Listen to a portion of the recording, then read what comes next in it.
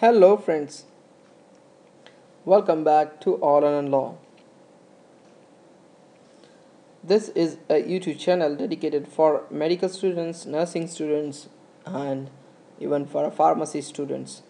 And this is a medical video lecture internal medicine.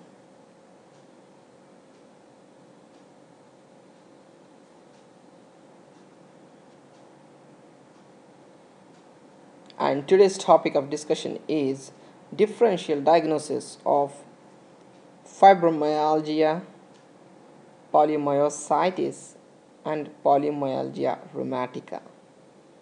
So these three are very important for USMLE step 2CK and step 3. So before starting a discussion on this, I would request you to subscribe to our channel and please do not forget to share our videos with your friends. So let me quickly start a discussion on this. So this is kind of a revision and very important points I'm going to talk about, and these points will help you to diagnose very quickly, okay, among your other diagnoses, my fibromyalgia, okay, polymyositis. How would you differentiate polymyalgia rheumatica? Okay, so I'm going to give you tell me the age of the patient, age and the sex of the patient. Age, what will be the age usually the patient will present with the fibromyalgia? It will be young adult, okay. What about polymyositis? It will be around 40 to 60 years. Try to concentrate on the age of the patient in USMLE examination. That's very important.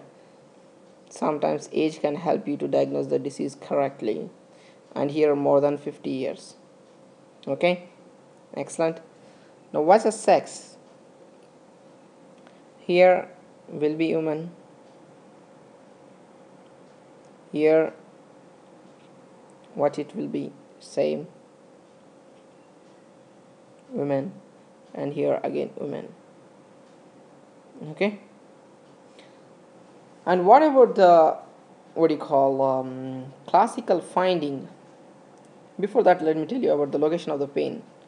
Location.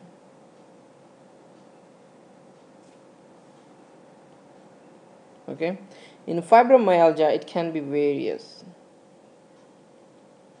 Okay, whereas in polymyositis is the proximal muscles.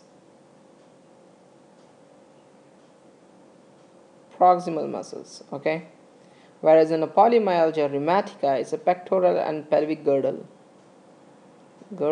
pectoral and pelvic girdle, okay, or even can be neck. What's the classical findings? The classical findings are, or clinical features findings. In fibromyalgia, the patient will have anxiety, okay, stress,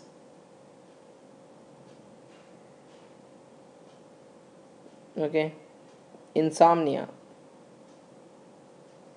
point tenderness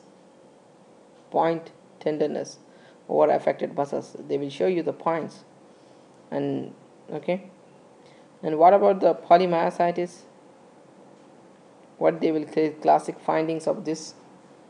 Remember, in USMLE just look for elevated CPK, okay, abnormal EMG, myography, and a biopsy. Okay guys, and in polymyalgia rheumatica look for a temporal arteritis, okay, or great response to the steroids, more ESR, raised ESR, okay. So what about the ESR? ESR here will be ESR will be normal,